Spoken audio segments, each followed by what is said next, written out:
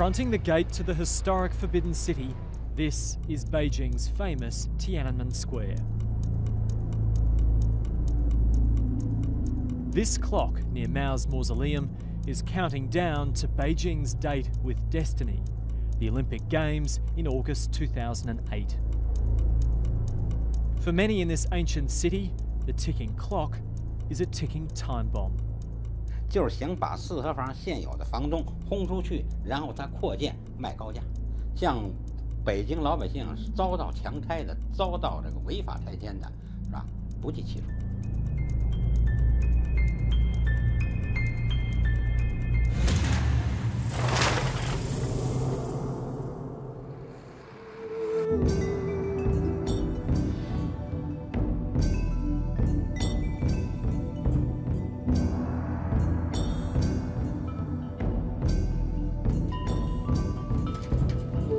Just a shade shy of 70, Ningjing Lun is a proud Beijinger.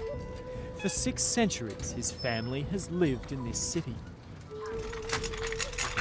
For the past 100 years, home has been a traditional courtyard house, nestled in one of old Beijing's ever-diminishing alleyways, hutongs. Now Ningjing Lun's house is threatened with demolition, and the odds are against him. 这是北京的拆迁啊！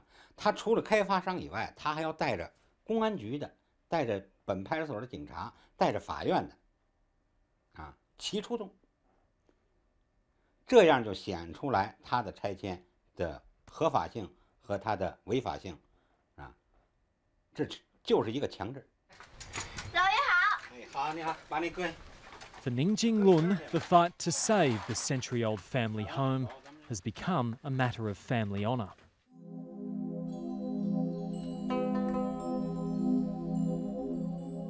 然后在文化大革命中，我家被抄被斗，我的父亲就死在我的脚下，就打死在我的脚下。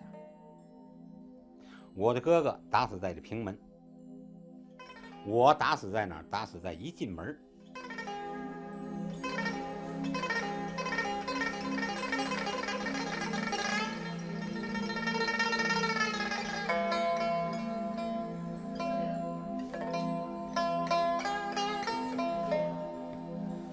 Courtyard homes are unique to Beijing, first built more than 800 years ago after the Mongolians invaded and founded the Yuan dynasty.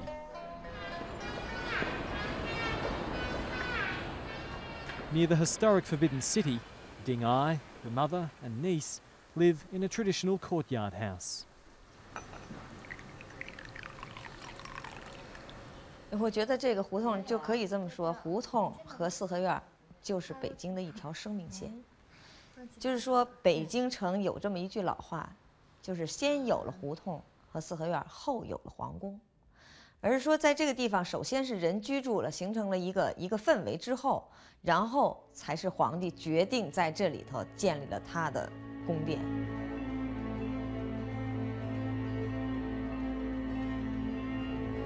2 years ago, nearly 1,000 homes in her neighbourhood were demolished, and residents forced out to make way for a development project. Ding Ai was given an ultimatum: 30 days to move out.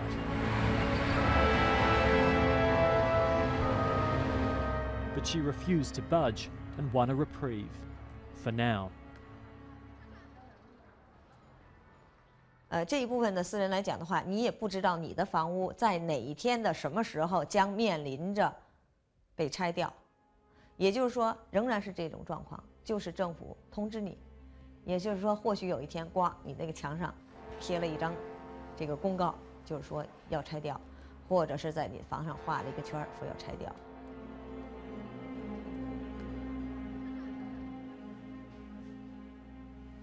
为什么这里有墙？ But Ding Ai's struggle isn't over. The once stylish and spacious courtyard boasts its own Great Wall. It slices the house in two, but the other half is off limits. Government officials dispute her ownership and deny her access. 想法的话，我现在立刻就想把它拆掉，立刻就想把它拆掉，因为第一个，它这堵墙呢本身来讲侵害了我的利益，同时我觉得也是一个非常不光彩的一件事情，就是说。在中国的话，我们作为一个私有财产的拥有者，而你的利益的话呢，并不由你自己来决定。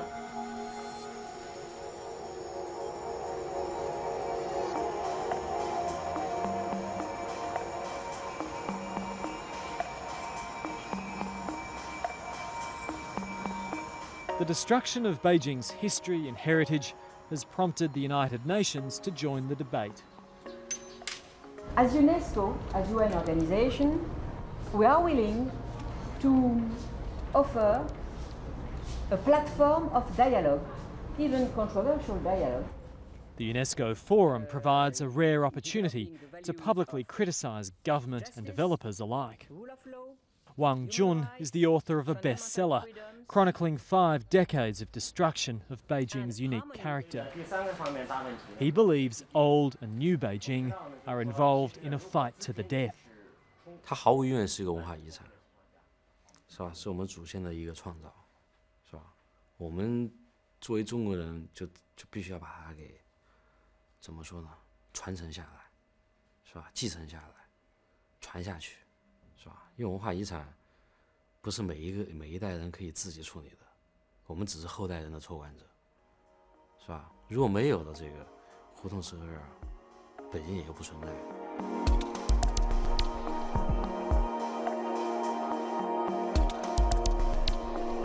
It is the responsibility of the Chinese government, the Chinese companies, and the Chinese people to preserve their past, because it's a common legacy that belongs to all of humankind, not just the Chinese people. Ed Lanfranko is an American writer who lives in Beijing. Sadly, I think what's happening to old Beijing today is a form of cultural genocide, that the past is being obliterated and it's being sold out to build a new Beijing. I'm not against having this new Beijing, but at the same time, it should retain the efforts made by people in the past. It's almost as if modern urban development in Beijing takes elements from Pol Pot, where we're going back to a year zero.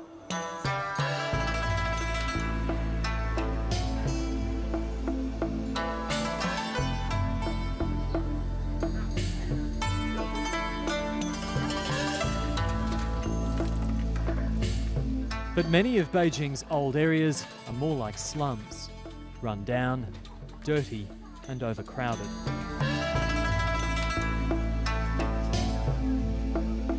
Mao's egalitarian policies of the 50s and 60s led to the state seizing thousands of courtyard houses, haphazard building and the influx of a wave of new residents. It's catch-22. Officials argue many demolitions are necessary because homes are old and dangerous.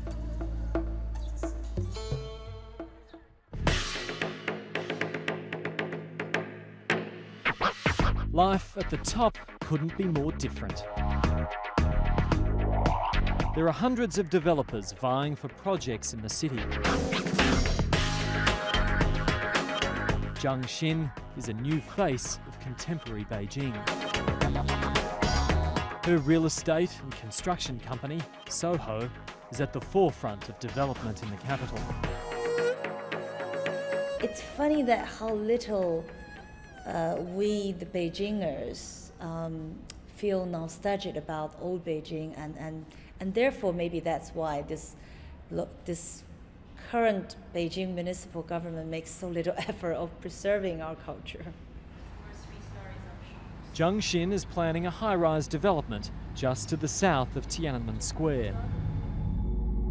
Thousands of people who live there in crowded courtyard houses are set to be given their marching orders by the municipal government. And they say, oh, they are just hoping, this will be their best moment in life, that someone is coming to redevelop it. Therefore, they will have the means of moving out. They're dying to move out, because if you walk in, you will see this is horribly, horrible shanty town. People just dying to move out. Nothing could be further from the minds of Deng Ai and Ning Jinglun. Yet when it comes to the law, they're virtually powerless.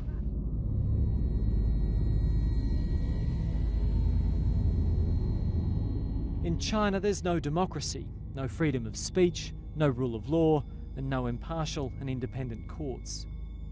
Ding Ai and Ning Jinglun are desperate to save their houses, but they have no right to publicly protest. 我要表示抗议，我要出声，表达我的一种意愿。那么这个在中国来讲就是不允许，这不允许，也就不可能。那么我所知道的就是有这个被强制拆迁的，那么他仅仅是因为不满意，于是呢就是说这个跳了河了，表示抗议了，跳河自杀自尽，虽然没死成，那么拉上来了以后也给他判了刑，现在给关进监狱里去了。 So in this ancient city, an ancient recourse to imperial abuses of power. Just like in centuries past, people present petitions to authorities in Beijing, seeking justice. 这就是我争取我的权利。我的态度就是成也萧何，败也萧何。因为什么呢？因为这也是一个反抗的呼声，呐喊。我喊了，能不能得到那是另外一回事。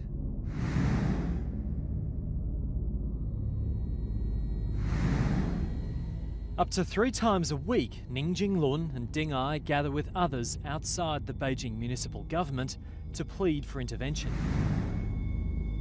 It's sensitive ground, and it's only possible to film surreptitiously.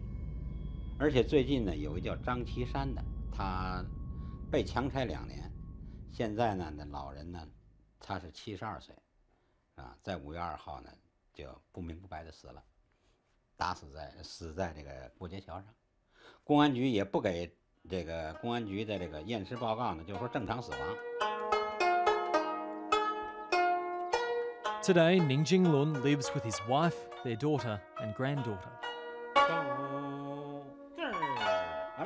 He knows what it's like to take on the authorities.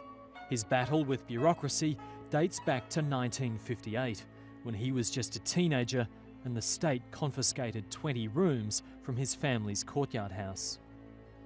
我和他们在后院理论，啊，他大骂我是这个资产阶级寄生虫、剥削阶级、被打倒的阶级、被监督的阶级、被消灭的阶级等等吧，不堪入耳的话。我那年16岁，一气之下呢，打了这个房管所的，是吧？民警我并没打，民警马上就跑了。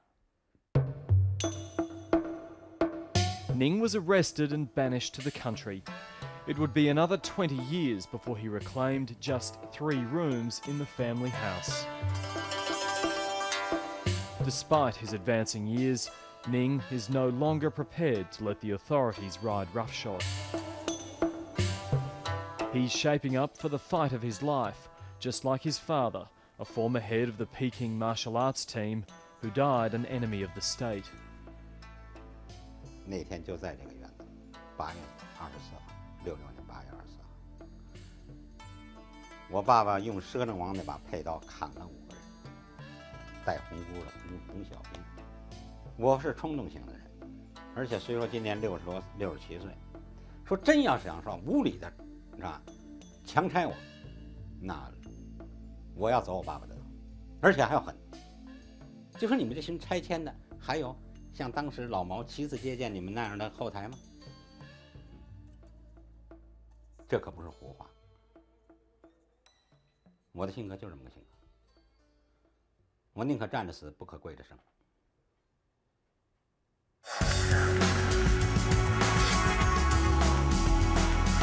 Today, money speaks louder than Mao.